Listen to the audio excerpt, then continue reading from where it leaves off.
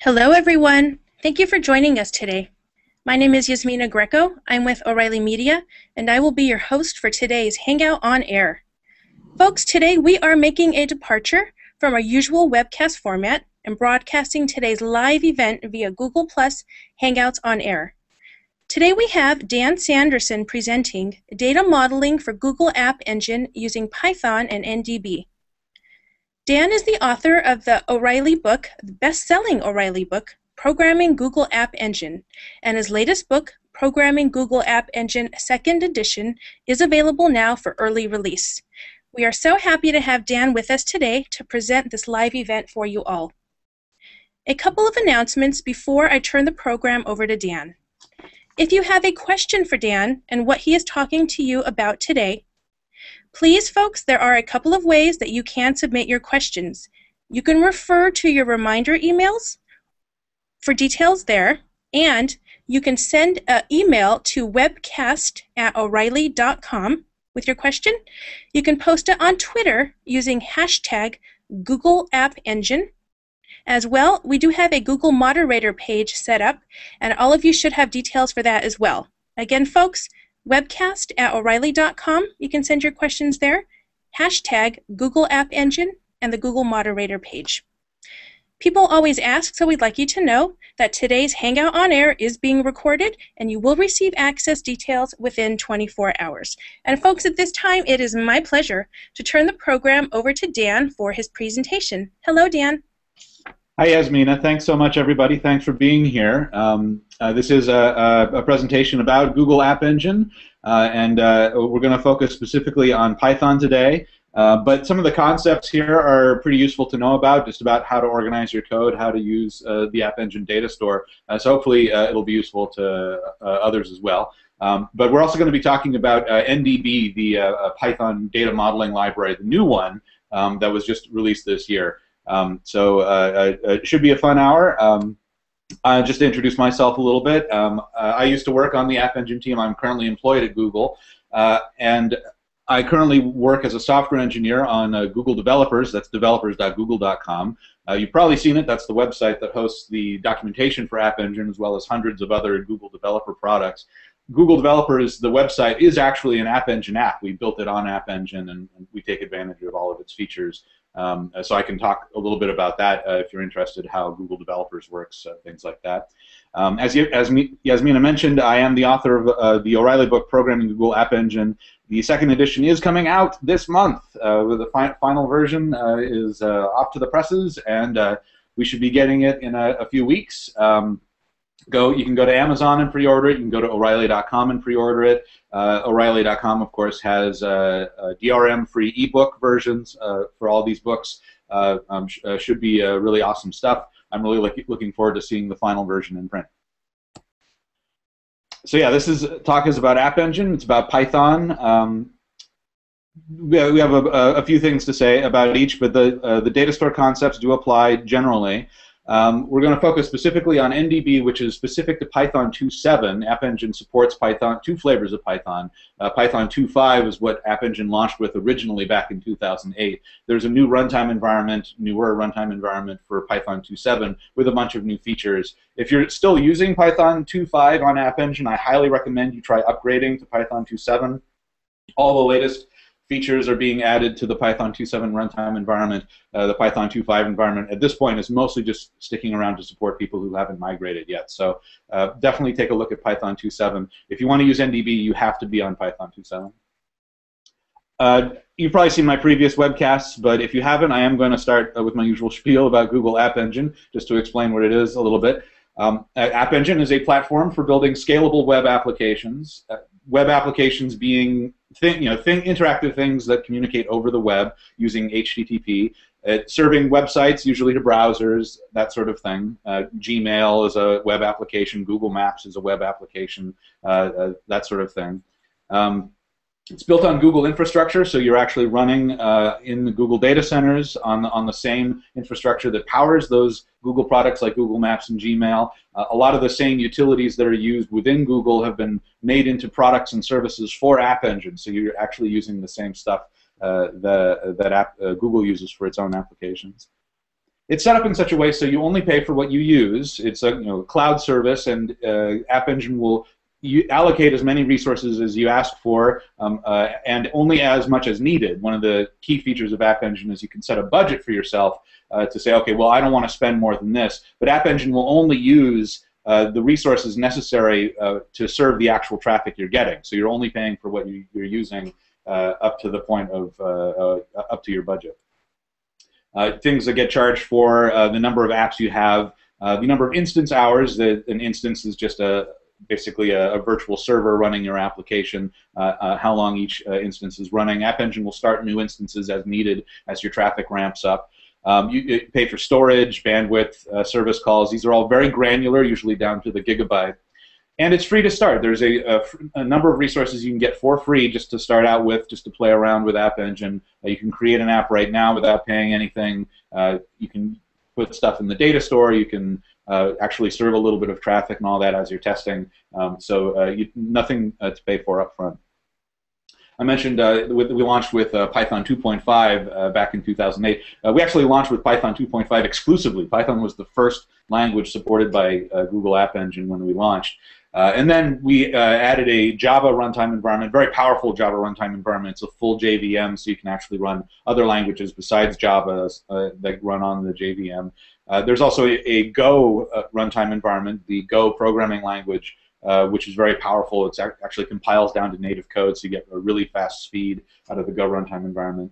And then the Python 2.7 environment with lots of newer features. In some cases, they're using it as an opportunity to rethink some of the things about the original Python environment that was launched in 2008. Of course, we've learned a lot about App Engine since we've launched, and so Python 2.7 is a really awesome reboot in some ways. In many ways, it's backwards compatible, so it's not many changes that are not backwards compatible, but a lot of new ideas and new thought has gone into the Python 2.7 runtime environment. It's meant to be easy to develop. We've got really great tools in the SDK, and it's including a development server that runs on your local computer to actually test out your application without having to upload anything. It just runs locally, simulates all the services and all that.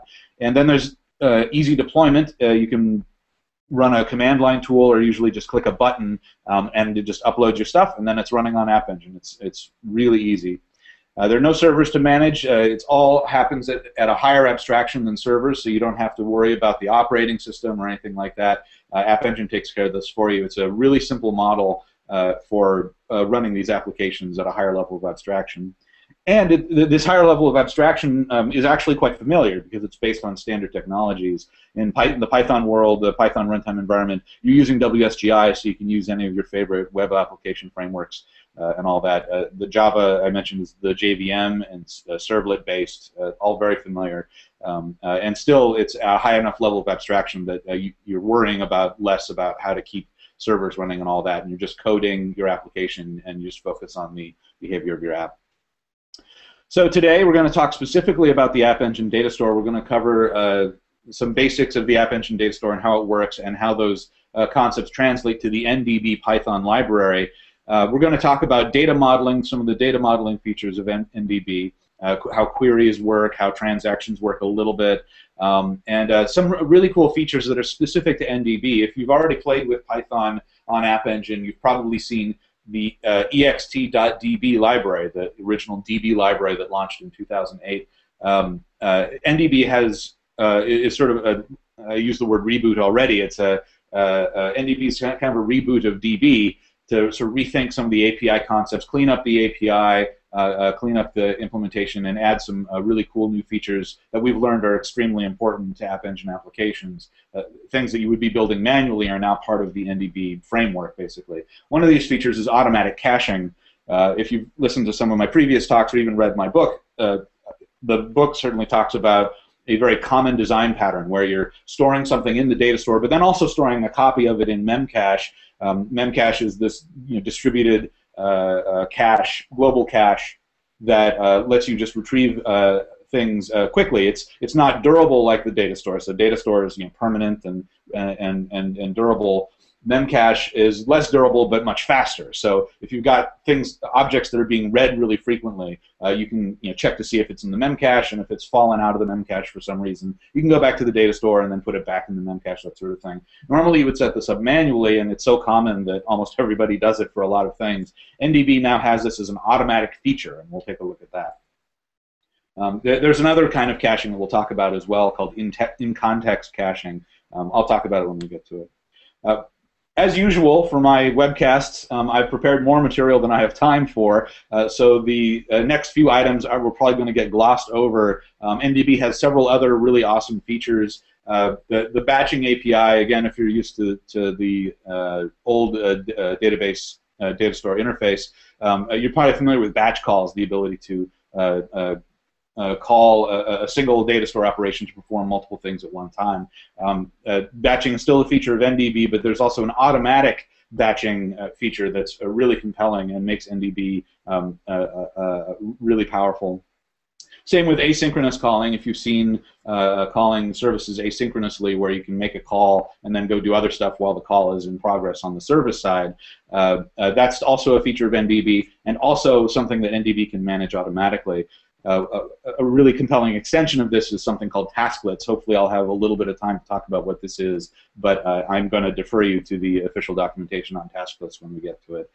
But lots of really great stuff. Hopefully we'll have time to get through at least some of it. I want to leave some time for your questions at the end, so please use the Google Moderator or any of the other things that Yasmina mentioned to send in questions. I'll probably just stop talking at 10:50, 10 minutes to 11, to start answering questions, so I'll just sort of cut myself off when we get there.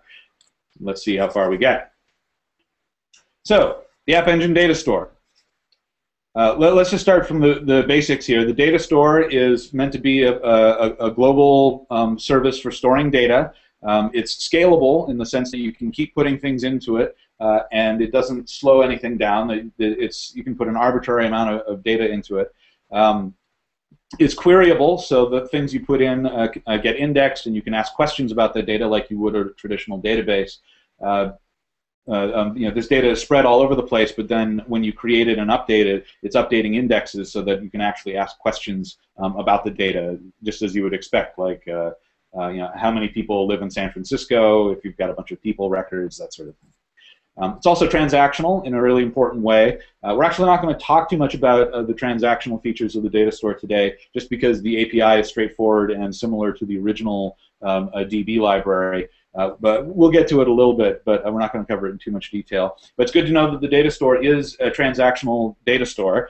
You can actually operate on multiple pieces of data in a single transaction, a full commit or a full rollback, all that other good stuff. So the data store stores these records, which the data store calls entities. It's not quite like a relational database. It's not storing it in a table. It's probably best not to imagine it as in a table, but entities are more like objects. These objects have keys, so you can fetch them easily by key if you know the key. The key has a couple of parts. Every entity has a kind. So I mentioned, people. If I was storing people in the database, I might have a person kind, and that would have some aspects to it. So I can ask the data store about person entities. Then, of course, every entity has an ID associated with that, and IDs are unique to the kind. So I could have person number 1, person number 2. I can also, instead of using numeric IDs, I can use string IDs assigned by my application. There's more to keys than that. We'll talk about it a little bit when we get to transactions, but that's the basic idea.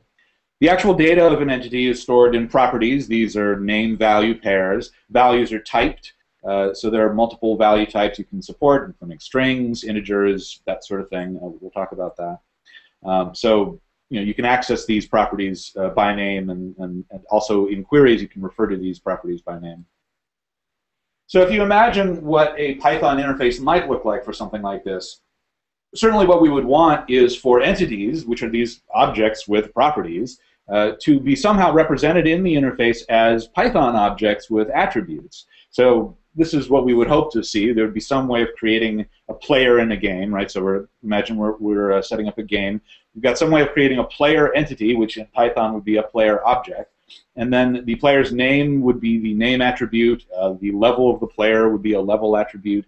You can assign to the attribute. So here I'm assigning a string to name and a number, an integer to level. I'm also assigning a date time to an attribute called createDate. And then when I'm ready to store this in the database, I just invoke a method on the object and just say, please put this in the data store. That's what we'd like to see. And thankfully, this is exactly how it's set up. But the analogy with Python, the Python objects, is pretty direct. And we'll see more about that. In fact, an important aspect of the data store is that it is schemaless. It does not keep track of the types of the values in the property. Well, it keeps track of the things that are actually assigned, but it's not going to prevent you from using a different type for the same property in a different object. It's just like Python raw objects. It's just going to let you store whatever on these properties. So here I've assigned a level of an integer 7, but then somewhere maybe I've made a mistake and I've created another player with a level of warrior, a string called warrior. And of course, at some point I'm going to maybe invoke some kind of operation on the level property, and it's going to choke on the string because it's not an integer or something like that. You'll notice here also that I can create a player without a level property, which may or may not be a problem. I say may or may not because you might actually be taking advantage of the schemaless aspect of the data store for some things. So that's actually really useful in some cases. But in general, you kind of want some predictability when it comes to the data. So you need a way to structure this and make sure that every player has a level and every level is an integer, that sort of thing. So that's where a library like NDB comes in. NDB is a data modeling library. It runs entirely in your application code, and I want to emphasize that especially. It's not something that adds features to the data store itself. The data store is still schemaless.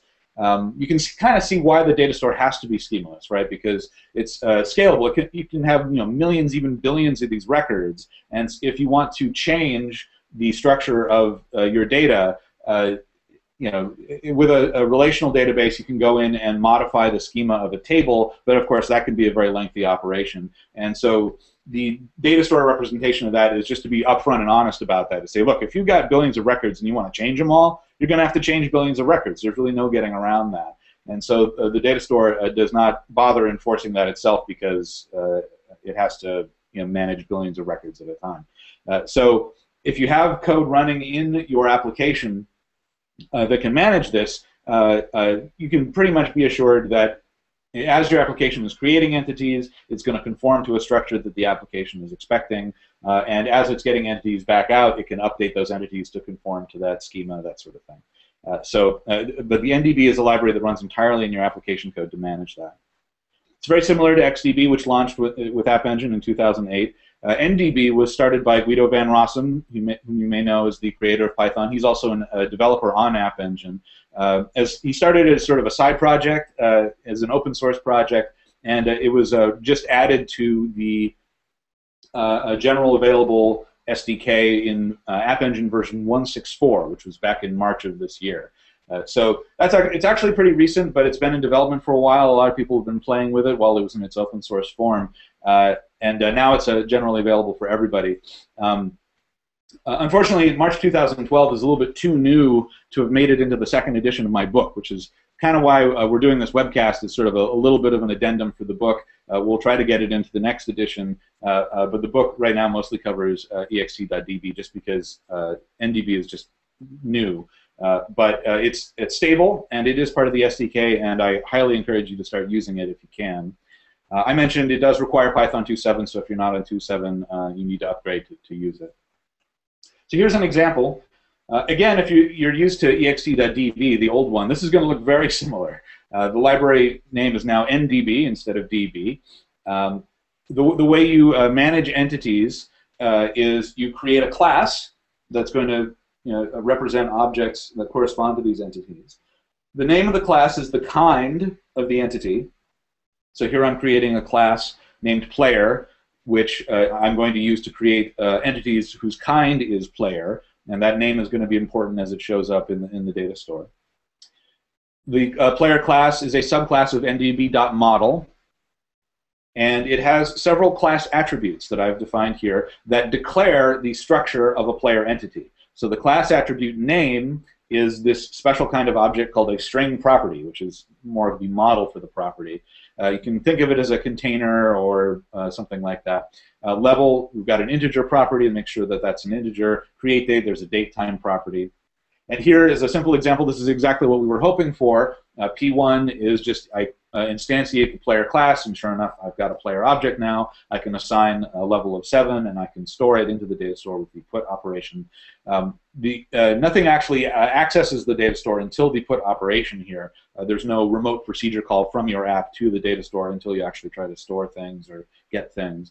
So actually instantiating the object all happens locally. And you'll notice here in the second example, I can no longer assign a string accidentally to the level property because the level is modeled as an integer property. So that's actually going to raise an exception. Yeah, so you can see how this works. If you're kind of new to Python and you're just learning about Python classes and objects, this might look really weird, that this class attribute can provide some kind of structure for your data attributes. This is actually managed through some mechanisms within Python called meta classes and overriding the ability to set attributes. So there's some clever stuff going on that's a little bit not quite traditional for class attributes. But as you can see, it's really, really powerful. It allows you to create these APIs where you can define structures for objects. If you're familiar with Django, for instance, the Django web application library, you may have already seen this before, and it's doing the same thing.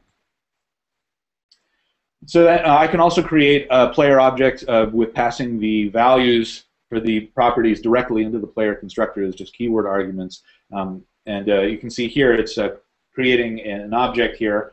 It's representing a data store entity. It's got a key. Its kind is player. It's got name, level, and create date attributes. It doesn't have an ID yet because in this case I've written it so that the system is actually going to assign a numeric ID. It's going to be guaranteed to be unique and all that. But it only does that when I actually create the object in the data store. So once I actually call the put operation, it goes to the data store, it fills in the ID with a unique number, and there it is in the key. It becomes part of the key from that point forward. The put operation actually does return the key as a key object, so you can manipulate it further if you want, or you can just ignore it. Now, of course, once this is in the data store, I can go and create a key object. This is one way to create a key object in NDB. You call the key constructor. You give it the kind. And in fact, I believe you can actually give it the class object itself without the quotes. So right now in this slide, I'm using the string player, but I can actually just say player, which is a reference directly to the class.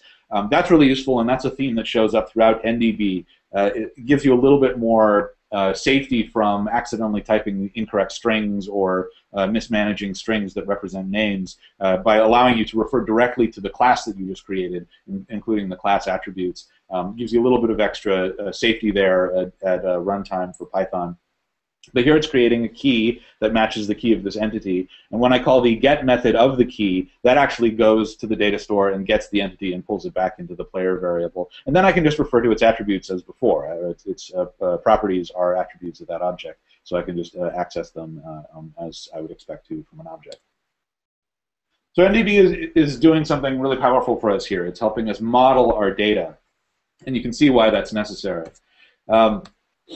The data modeling allows you to declare the entity structure, the attributes or the properties that are in it, and what types they are. It allows you to validate those property values, and we'll see there's some really powerful features here for data modeling where not only the type can be validated, but also ranges of values and other things you might want to check to sort of further limit what's allowed to be stored in these things and get better safety within your application as you're creating entity data. And it also provides this Python-like class object interface that's really easy to use within Python. So as we've seen, to create entities in the data store, to set up a data model, you subclass the ndb.model class. The name of the subclass is the entity kind, in this case, player. You use class attributes to declare property names, types, and parameters for those types. And so, we've seen name is a string property. Here's another version of the create datetime property using the datetime property class. I've actually passed a parameter to this one, auto now add equals true. This is really useful for datetime properties. I do this all the time where the property class itself, as one of its automatic features, is if you don't set a value for it when you're creating a new entity, it's just going to use the current system date and time on the application server and just fill it in for you. So it's a really easy way to automatically populate these things. But again, this is all managed within your application code by NDB. It's not the data store doing this for you, it's your application code. In general, NDB provides lots of convenient ways for organizing your code, and this is just one of them. It allows properties to have these automatic behaviors. Here's a list of the supported data types in the data store and their corresponding property classes. We've got integers, floating points, Boolean values, strings, dates. There's also a geographical point, which is a latitude and longitude in a single object. That can be really useful. The user object that comes out of the user service when you're interacting with Google accounts is also its own data type within the data store. So you can actually just say, whoever signed in, I'm going to associate you with this object. And there's some special stuff going on there to make sure that that's consistently referring to the same user. You can also store keys as values. This is a really important way to model relationships between entities. If one entity wants to refer to another one, it can just store the other's key as one of its property values, and you get this sort of soft link between the two objects.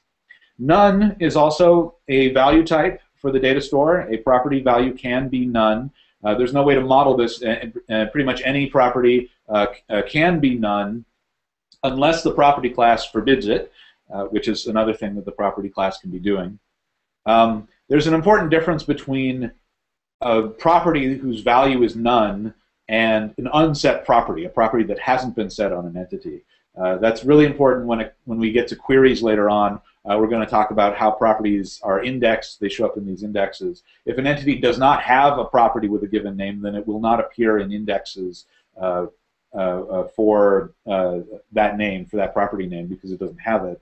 But if it does have that property and it's set to none, then it will show up in those indexes with a value of none. So that's an important distinction to keep in mind. So the declaration can specify parameters. One such parameter that any property class can take is required.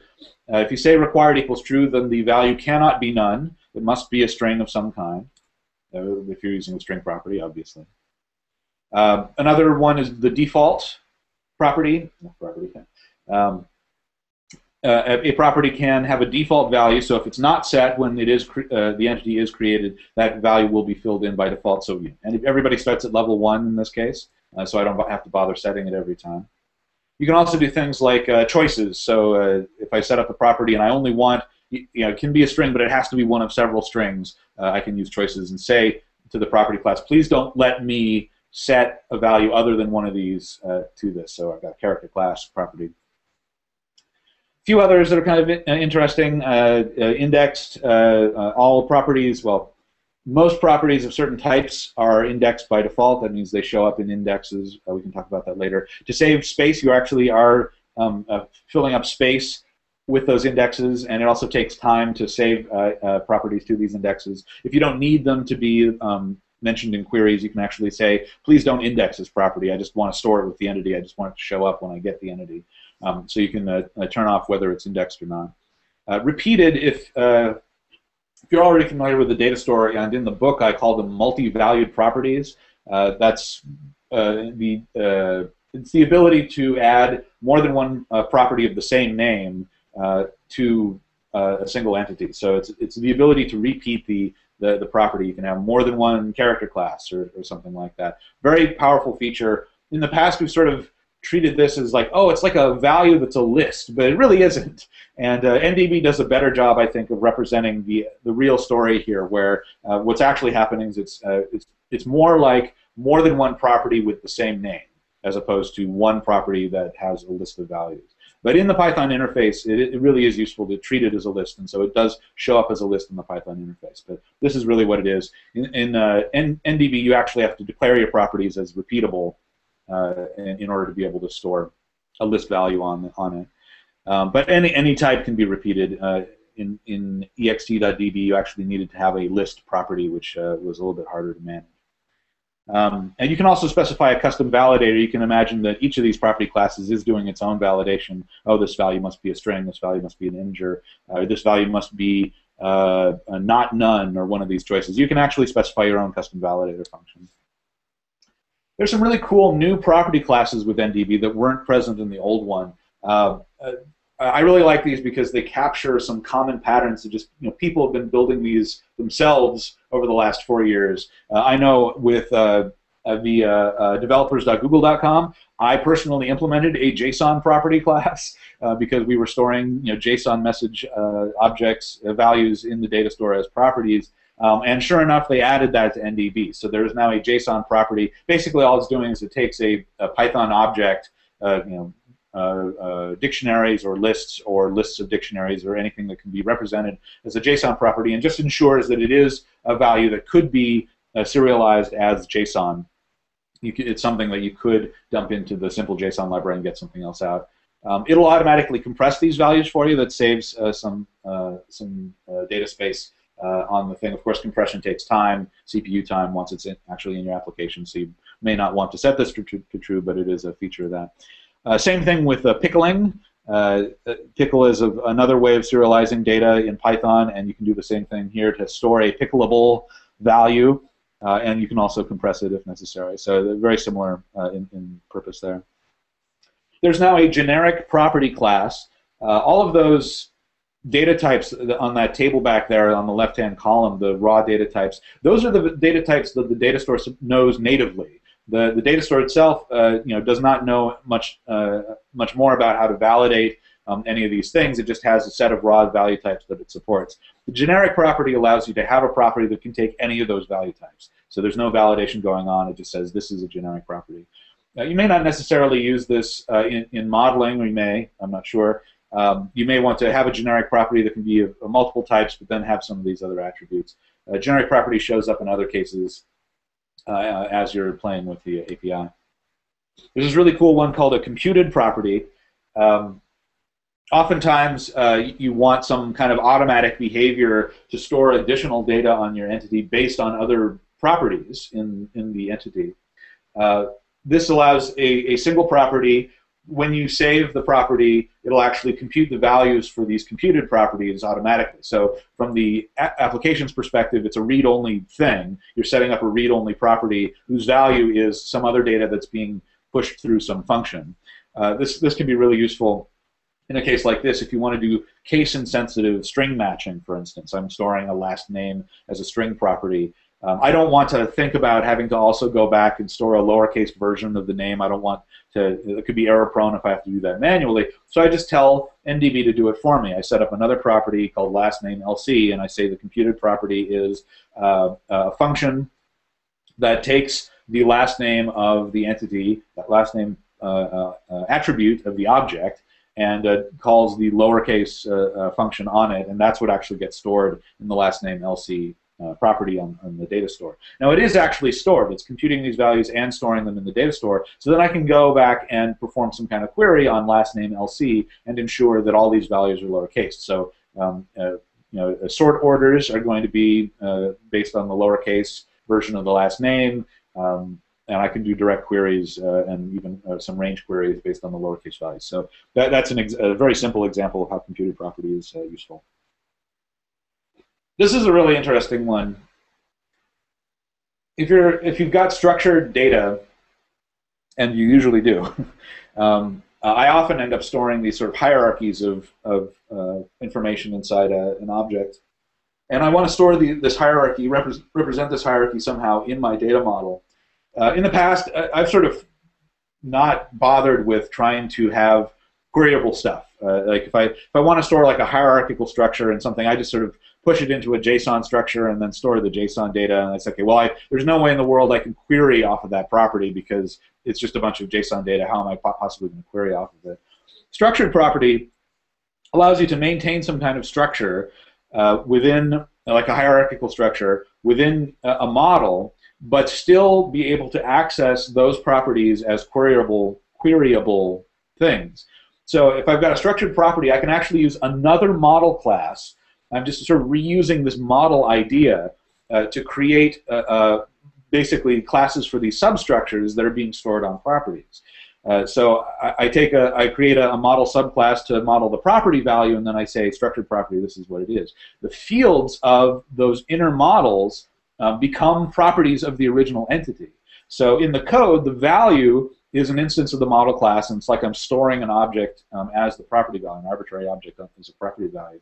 In the data store, the fields of the inner model become properties of the main entity. It's not creating new entities and setting up references or anything like that. These are actually properties of the main entity. So you can query these properties using the query interface offered by NDB. So a really powerful idea, and really not that complicated once you think about it. So kind of an arbitrary example, I've got a separate model for representing where a player lives in my game world. They've got a sector, a house number, roof color, whatever. And then the player itself has a home property that's actually a structured property based on this player home model. Now, I may not actually ever instantiate player home and store it as a separate entity. I may or may not need to do that. I'm just using the model facility to represent that structure. So now I can create a player, but I can also set its sector. I do believe I've left out a line here. I do have to create a new player home object instance here to assign it to home. But then after I've done so, I can refer to the sector and house number as sub-attributes like that. So I do need to fix this slide. I have to instantiate player home. But I'll go back here just to send that point home, though, that once it comes to queries, the property of the sector, if I wanted to query by sector or something like that, the property name is home.sector. That's actually the name of the property on the player object. It is not a separate entity that I'm referring to when it comes to the query. We can look at that in a moment. So queries. Data store is queryable. These property values can be hunted down, and you can ask for a bunch of entities that are results based on comparison operators, things like that. Queries operate on all entities of a particular kind. There are some limited sets of queries you can perform on entities of all kinds, but for the most part, these indexes that I'm referring to are organized by kind and based on property values. So I can have queries with filters. I can say, give me all players whose level is greater than 5. I can sort the order of the results. So I can say, give me the players in order of score descending. So give me the higher score players first and on down. It can return full entities. That's usually what you want. You can also return partial entities. These are called projection queries, a little bit of an advanced subject, which I'll mention in a bit. Or you could just get the keys for these things. That's often a really important performance concern or a way to sort of minimize the amount of data coming back. If you've got a situation where I just want the keys, I'm going to do something with this data later, maybe I'm going to store these results, these keys later to be processed by a batch job later or something like that. It's really useful to just get the keys back and worry about fetching the entities later. Queries are scalable. The scalable feature of queries, this still kind of fascinates me. The speed of the query is not affected by the number of records in the data store. It is only affected by the number of results. It's not really an intuitive idea, but in order to get this magical scalable effect, all queries are pre-indexed. So at no point is it actually going through every single entity in the data store and checking to see if it matches this criteria. It is creating lots and lots of tables behind the scenes to make it really easy to answer the questions that you're going to ask. App Engine maintains a set of built-in indexes based on the properties that you have. So straight tables that sort of line up keys and property values based on a per property basis. These are often what you'll use to perform simple queries. If you say, well, if I just do the simple query of give me all players whose level is greater than 5, it's going to go to the built-in index for level, player level, and say, okay, scan, scan, scan. It'll do a really fast scan on its scalable infrastructure to get to the first record whose level is greater than 5, and then it'll give me all the others below that. So these indexes are sorted, and they're all set up to answer these questions in a really fast way. Some questions cannot be answered with built-in indexes, and so for these you have custom indexes. Indexes cost storage space, and they also cost time when you are storing or updating an entity. So the built-in indexes are fine. They come for free. They're free. They're storage space and time, but you get them, and there's no need to worry about those. Custom indexes for fancier queries, you actually have to specify in advance which indexes you need for your queries. So these custom indexes, you do have to configure yourself to say, yes, please spend the time and the space so I can answer these queries for me. Thankfully, the development server actually helps generate the index configuration for you. So you don't have to put too much thought into this, but it is something you need to be mindful of as you're testing in your development server and it's creating this index configuration file for you. Later on, you may need to go back and prune some indexes and get rid of them so that you don't have extraneous indexes sitting out there and spending more time and space on queries that questions you're no longer asking. In NDB, you get a query object by calling the query method of the class of the kind that you want to query. It's kind of a mouthful, but I hope that makes sense. Just look at the first line. I want to ask a question about player objects, and so I'm going to get a query off of the player class that I just created. If I say nothing else, just the query object I get back says, well, give me all player objects. It's not actually executing this query yet. It's just setting it up. So right now I've created a query object that represents the query, give me all player objects. I can also set an order, a sort order for the results that I want, and you can sort by multiple things in the order that they're specified. So in this example, I'm sorting by level first in ascending order, and then if there are any ties, or if there are multiple players with the same level, within those I'm going to sort those by score descending. This is the syntax for NDB. It's actually using the reference to the class attribute that we set up in our data model to refer to these properties, these property names. So again, you get a little bit of type safety here when if you've made a typo in your code or something, it'll actually error if you say, well, wait, there's no actual class attribute in your model named Level or whatever. This helps you out. This is, I think, really clever, this use of the negation operator on the class attribute to indicate, yes, this is actually a descending sort order. So you're actually got a positive and negative values of these class attributes representing ascending and descending sort orders. So really straightforward and hopefully intuitive. You can also apply filters, and here filters are actually using the actual comparison operators in Python as you would expect. So I can say player level, I'm referring to the class attribute, greater than or equal to 5. This makes sense to NDB. It knows exactly what you mean. You're creating a filter where I only want entities that match that. And same with character class, I can do a comparison with a string. There are other ways. Throughout NDB, there are some really intuitive ways of passing these arguments around. So as a shorthand, you can actually just say pass these filters to the query constructor itself. You can look in the documentation for all the possibilities there. But usually, if you think it might work, if it makes sense that it would work, it does. So not every syntax is going to be represented on these slides. Once you actually have a query object, you can just fetch some of the results, and fetch does take a number of results to fetch, so it's going to go out and get exactly that number and send them back to you. And it'll give it to you in a list, so you can just iterate over them and access each of those like the original objects. It's just creating those objects in your Python runtime environment. You can also specify other parameters, so if you want to just get the keys and not the full entities, you tell that to fetch. Say, well, just give me the keys, please, and don't fetch the full entities. That's faster. Just like as in the previous database, the DB library, you can actually use the query as an iterable. So this is a very common pattern. I just say, well, okay, I've got this query, and I'm just going to iterate over it.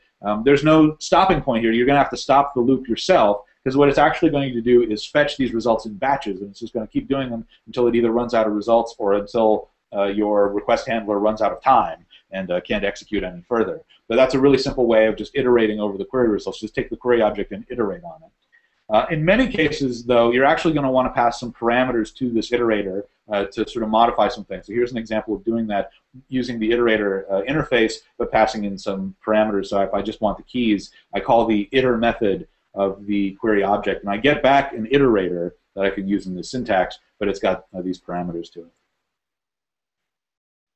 If you've used the data store before and even the previous stuff, you might have used the data store administrative interface that lets you perform queries in this sort of limited syntax called GQL. It's meant to be sort of SQL-like and easy to use and pretty familiar, and as you can see, it is. GQL is still supported in NDB. It's got its own way of doing that, so I can perform GQL queries like this. I won't go into any more detail, but it is supported.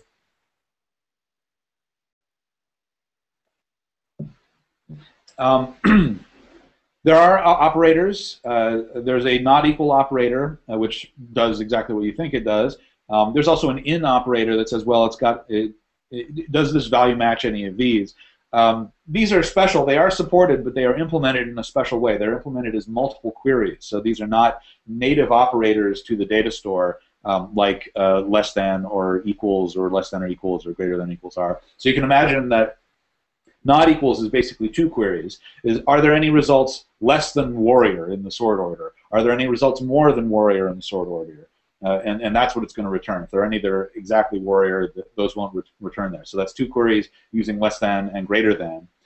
In, of course, you can imagine it's a separate query for each of those things. Well, are there any that match thief? Are there any that match mage? So that's what's actually going on. So that even though this is a convenient syntax for doing these things, beware of certain limitations of doing it this way. It gets a little bit complicated, and I don't have time to get into it much further. NDB actually has a way of specifying sort of arbitrarily complex logical expressions using and and or. Here, these are really simple versions of and and or, where I've got two filters and an and. The and is what you think it would be. So before, if you were applying multiple filters to a query, that's just an and. So there's really nothing special going on there, but there's a special syntax for supporting and. Or, just like not equal and in, actually has to be implemented in multiple queries. But it has this convenient syntax that's kind of intuitive. And in fact, these clauses within the and and the or can also be more ands and ors. So you can actually have this structured query that's sort of set up as a bunch of ands and ors. The query gets normalized into what's called disjunctive normal form before being executed. And so there are some concerns about that. Again, look at the documentation. You don't want a really complex query turning into this massive thing that takes a really long time to execute. It becomes a bunch of different or clauses and a separate query for each one. But it is a convenient way to structure these queries. I mentioned that you can get just certain properties out of these entities. Now, it's still important to think about entities as objects as opposed to rows in a table. So you might be used to, in SQL, in a relational database, to be able to say, well, instead of select star, just select certain fields, and then you can reduce the amount of data coming back and that sort of thing. App Engine handles this with something called projection queries, which basically is kind of what I just said. So it's not that complicated. You can just say, well, just give me these fields. The clever bit is that it's saving time by not going to the entities themselves in the data store. It's actually taking the index table that it's using to answer the question and getting the values directly out of the index table and passing them back to you. So that's the sense in which this is a special kind of query. That does mean that any query that is going to be, any property that's going to be part of a projection has to be able to appear in an index. And so I mentioned that some properties may not be indexed. If you disable indexing or if you use particular value types that aren't indexed, they cannot be used in projection queries. This is the NDB syntax for that. It's just a parameter to the fetch. As before, I mentioned that some of these parameters can be placed in other places. This can also be a configuration for the query, options for the query itself, as opposed to the fetch. Look at the documentation. It's pretty intuitive, and you can put it in different places. But as you can see, it's just a list of references to these attributes of your class. So what's coming back from this example query is the player name comes back, but the player score is not. So the score attribute of the object is not set. Cursors are a really powerful idea. When you perform a query normally, you're just getting the first result that it finds that matches the filter, and then it gets as many as you ask for after that, whether it's all of them or some of them. But there are many cases where you've got like a very large result set, and you want to sort of handle them in batches. So maybe you're showing somebody their email. They have thousands of messages in their email inbox, and you only want to show them 20 at a time because it would just take too long to get all thousands of them and put them up on the screen. You need a way to say, okay, well, get me the next 20 after this. So if you actually seek by count, I mean, if you show the first 20 rows and then want to show the next 20 rows, one not very good way to do it is to ask for 40 and then just show the last 20 at the end. That's really slow. There is a way to perform an offset to say, okay, well, start at the 20th and give me the rest, but that's still going to be slow. The data store still has to perform the entire query and then count down to the 20 if you give it the number 20 before it can give you the others. So a better way to do that is if you've already performed the query can generate a cursor, which is just like a little bookmark in the results, so that the next time you perform it and with the cursor value, it doesn't have to do any further scanning. It's remembered where it left off, and it can jump to that just as quickly as it could jump to the first result. So it's jumping to the cursor and then continuing down. This is a really important technique for a bunch of things. And it's important because these cursors can be used in later requests. So I mentioned, you're displaying a page of results. Somebody clicks next, in your user interface. They're actually performing another request that can say, okay, I want to start here this time, and it can keep going. These cursor values can be passed around as data and reused later. So it's great for paginated displays. It's also great for batch jobs, a really important technique for using the task queue to execute these batch jobs. I'm going to speed up here because I'm actually already at time and I want to get to your question. Here's a simple example of using cursors. You tell the iterator, the query iterator, please, as an option, please produce cursors. And then when you're done, you can actually test whether there are more results. There's hasNext, which is a little bit slower but more deterministic about, okay, I can definitely see the next result that involves a data store call. There's also a probably hasNext, which is usually good enough for something like a paginated display or a batch job. You can say, well, it's sort of a fast check and say, okay, I think there probably might be more results later, and then you can adjust your behavior afterwards. You get a cursor value. There's a way of getting a sort of opaque string that can be safe to pass to a hidden value in a form or something like that that the user can use. You can pass that value around. And then in the next request, you construct the cursor from that string and just pass that as a parameter to the query and just keep going. The query does have to match what started the cursor, so the same kind, the same filters and sort orders has to match so in order to find the cursor in the storage. Pagination is so useful and so common that they've actually built a convenience function directly into NDB for this. It makes it really easy to just get pages at a time. This is what it looks like. Go check it out. It's called fetch page. It simplifies all those steps that I just mentioned. Transactions, I'm not going to go into detail. It's an extremely important subject, but I just want to look at the API briefly. The API is actually pretty familiar if you've already used the ex2.db library. See the book in the online docs for more information about transactions. Really important subject. But basically, we've got this notion of transactions where a transaction can only be performed on entities that are in these groups called entity groups. There's the strong, consistent transactions are not supported on the global data store because obviously it could be an arbitrarily large data storage across many, many machines. Entities in these groups that are going to be subject to transactions, and a single transaction can only execute on entities that are created in a single entity group. That's what I just said. There's a notion of cross-group transactions. I'm not going to cover it here. It's limited to 5 groups, and it's a little bit slower, but it's very convenient in some cases. But the basic idea here is that you write your functions, you write Python functions that operate on data within transactions, and then you use decorators to describe that, yes, these participate in transactions. If you're not currently in a transaction, you need to start one, that sort of thing. So it just looks like this. I'm incrementing the score of a player, and I need to be able to do this transactionally. I need to be able to read the score, increment it, and then save it back without having somebody interrupt me or overwrite the score attribute, the score property. So I create a function that does this. I say that it is NDB transactional, that's the decorator, and then I can just call the function, and it does exactly what I need it to. If you've got more than one of these that need to call each other, there are ways of using the decorator to say how they interact with each other. So in this case, I actually want the later call within increment score. I'm calling award trophies, and I want award trophies to participate in the same transaction that I'm in. So I make award trophies transactional as well, and since I've already started a transaction within increment score, it's actually going to use the same transaction to perform award trophies, and it'll keep track of everything. Okay, I'm going to go really fast. I think I'm going to leave just a couple minutes at the end for questions because I want to just cover a couple of these things. I mentioned automatic caching, which is a really important feature of NDB. Really very common, I mentioned, to store things in Memcache as well as the data store. There's also this other concept of caching where if you've got lots of code sort of separate and modular and you've worked really hard to keep it clean, you may have two parts of code in a single request that are operating on the same data. This is pretty common.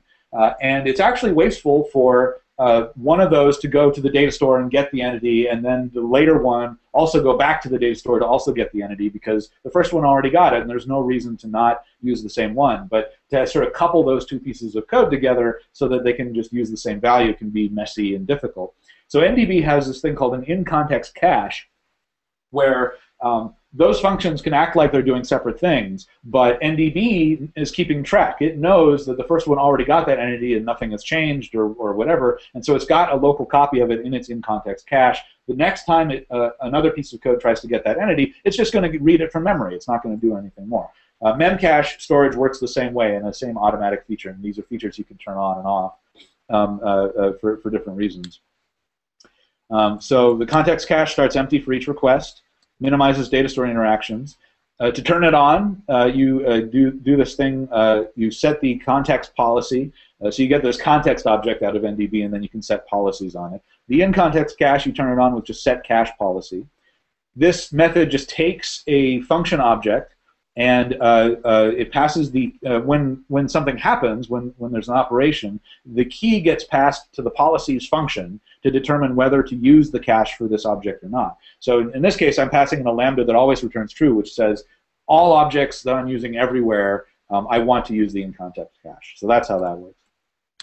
The Memcache thing works the same way. Memcache, of course, is global and distributed, so it outlives requests. I use this in the content management system for developers.google.com, where if somebody requests a page of documentation, and if it's not in the Memcache, it'll go to the data store, but then it'll put it in the Memcache so that subsequent requests for the same page are actually going to read it from Memcache, which is faster, instead of going to the data store. So many requests actually hit the Memcache as opposed to the data store, and that speeds up the website overall. So that's really useful. It works the same way with the set Memcache policy. The other important thing there, I wanted to read that one bullet point. NDB is actually handling the serialization of the model instance to go into the Memcache. Previously with the DB library, you actually had to do this yourself, which is kind of fragile if you don't do it the right way, if the model representation changes and some other stuff. So NDB is doing some extra work there for you. You can actually set these policies on the class itself, and that actually overrides a global policy. So you can just say, yes, all player objects, please use the in-context cache, but don't use the memcache. That's what this would do. You can actually use the same thing to tell it, well, don't even bother with the data store. I'm just doing something tricky with the memcache here. You can disable the data store and just use the modeling class for something that just gets stored in the memcache. So that's another cool thing you can do. I'm just going to skip ahead here. The batch API is still there. You can do multiple things in a single call. But NDB actually has this awesome feature where it does some batching automatically. So it'll maintain a queue of things, and it won't actually call these things right away. It'll batch these things together and then perform them as single batch calls to reduce the number of RPC calls to the service. So it's a big speed win that it's maintaining for you. Maintains a consistent local view as it's doing this, and it only does it when it's safe, so it's not something you have to think too hard about. You can actually add requests to its own NDB managed queues for Memcache and even URL fetch to take advantage of those same features, and you can flush them, things like that. There is an asynchronous API, so these services take time to perform what they're doing. If you need to do something else while the service is working on something you requested, you can initiate a call in a special way, and the call returns immediately with an object that refers to the thing that's happening on the service. It's called a future, a special kind of object called a future, so the application code can resume and work in parallel as things are going. Then when the app actually needs to use the results, it asks the future object, can I get the results, please? And it'll wait for the service to finish. So really powerful idea, lots of async methods. Pretty much every method that calls the data store has an async version of itself that does that. That's such a generally useful idea I don't have time for tasklets. I'm sorry. You're going to have to look it up later. It's a really awesome way to organize complex code. In the same way that NDB allows you to organize your code in various ways, tasklets allow you to write your code in such a way that it can make these asynchronous calls and yield itself to other tasklets, so that NDB can manage all these asynchronous calls and just try to get everything done as quickly as possible. It's not concurrency exactly, but it's a way for tasklets to block themselves on service I/O so that other tasklets can execute, and NDB handles this automatically. So see the documentation. The online docs for tasklets are excellent. Go look at that. Okay, so I do want to leave a couple minutes. I'll stay a couple minutes late for questions. But I did want to point you to the official documentation for App Engine is on developers.google.com/appengine. If you want to sign up for an App Engine account and create your app, go to appengine.google.com. For more information on the book has a website, ae-book.appspot.com. So go check that out. I've got a little book blog and downloadable code samples and other extras and things that I might post there. The book, The Programming Google App Engine 2nd Edition, is coming out this month in a couple of weeks. Go check it out. Go place your pre-orders if you haven't already. And you can find out more about me on Google+. I'm at just profiles.google.com/dan.sanderson. Come follow me and look for announcements and other cool things that I might post. I'm now going to switch to the Google moderator to see what we've got. If anything. Questions. All right. Thank you guys for posting questions. I appreciate it. I'll just go down through a few of these. Would NDB on App Engine be a good candidate for a company's intranet site that utilizes most of the Google stack? Absolutely. One of the nice things about App Engine is a way to set up individual applications to work with your Google Apps domain. There are several really nice features for that. It makes it really easy to manage people's sign-in status with Google accounts. Lots of great features there specifically for that use case. So definitely look at it for intranets, especially if you're using Google Apps and other things. Basically, your custom app on App Engine becomes another app that is managed through the Google Apps interface, just like Sites or Docs or anything like that. So go check that out. Structured property versus key property, how are they different? They're definitely different. So key property is the value of a key property is an entity key. It is referring to another completely separate entity. If you're going to query off of, basically you can't perform queries, and you can perform a query to say, does this property have a particular key value, but that's about all you can do. What structured property is doing is something very different. It's actually taking the model structure that you've set up, and it is creating properties on the original entity based on those model fields. It's very different, and I think the main difference between them is whether you want those properties to be queryable. You want to ask, give me all the players, go back to my example in the slides, give me all the players whose home is in a particular sector. That is the kind of query you can do with a structured property. Now, you may or may not want, basically it's embedding all that data within the single entity. If you need to query the separate kind of entity separately, so if I want my player homes to be their own separate entities so that I can do something separately with those entities, then I would use a key property and then forego certain query things, or I might denormalize some values from the home into the players if I want to perform certain kind of queries, other techniques like that. But that's the main difference, and that's a very good question. So NDB is basically using its modeling idea in multiple ways in that case. What full-stack Python web frameworks work with NDB? Lots of the major ones. Django works. In fact, developers.google.com is a Django application. Some even special support for Django in there. Web2Py, Pyramid, Flask, some of the smaller ones like Flask. App Engine ships with a small one called WebApp2. Definitely look at that one. All the major ones do because they're all WSGI. Anything that has a heavy reliance on relational databases might not work, but that's one of the cool things about Django is that there are lots of useful features of Django that even though traditionally Django uses a relational database heavily, there are ways of using all of its components with App Engine to forego that part, and even ways of using its own modeling interface with App Engine. What solution or library would you recommend for building a RESTful API on top of NDB? There's got to be a really good framework out there for just like mapping NDB objects to a REST API. I don't know any, but they're usually pretty straightforward to set up. In fact, it's easy to imagine something that translates NDB models directly into REST calls, but I don't know one. Definitely we should look it up and find one and post about it. What third-party hosted continuous integration and continuous deployment services work with Python GAE? I'm not familiar with many. I certainly, there's one that was mentioned in the on the App Engine blog itself recently.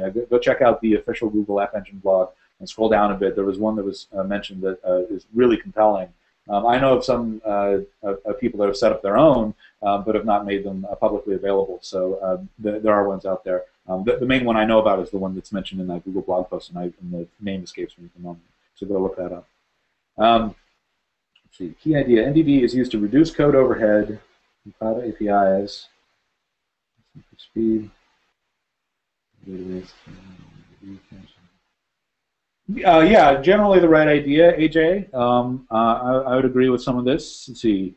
So yeah, NDB caching is definitely a very common pattern, and NDB is managing that for you without you having to write extra code. Of course, more code is more complexity, more to manage, more error prone. So having NDB work on this stuff at a framework level is really useful.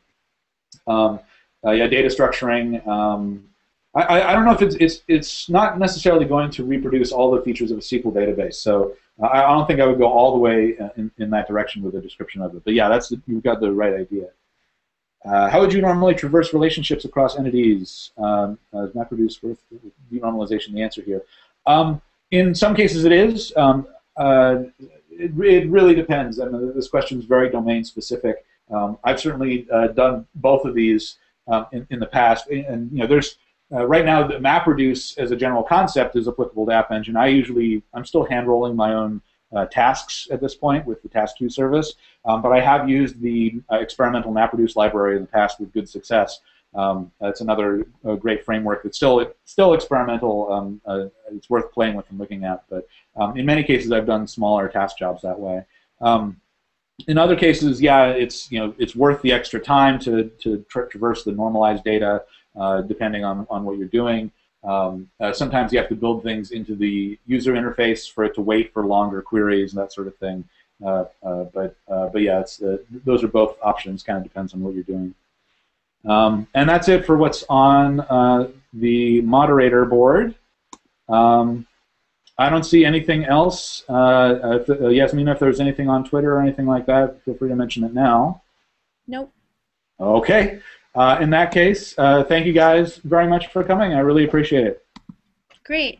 Dan, thank you so much for presenting an extremely fantastic live event for us all today. Folks that attended, we thank you for attending our event and hope you've enjoyed it. We'd like to let you all know that O'Reilly Media does have several free online events. Please visit O'Reilly.com. Right here is our free online events. We have so many great topics and presentations. A lot of them are going to be done via Google Hangouts on Air. Important thing is these are all free, and O'Reilly likes to spread the message and knowledge of innovators. So please, folks, if you want to learn something new, spend an hour with us. Check out our free online events. Again, thank you, Dan. Thank you, everyone. This will conclude today's broadcast. Have a great day, everyone. Goodbye. Bye, everyone.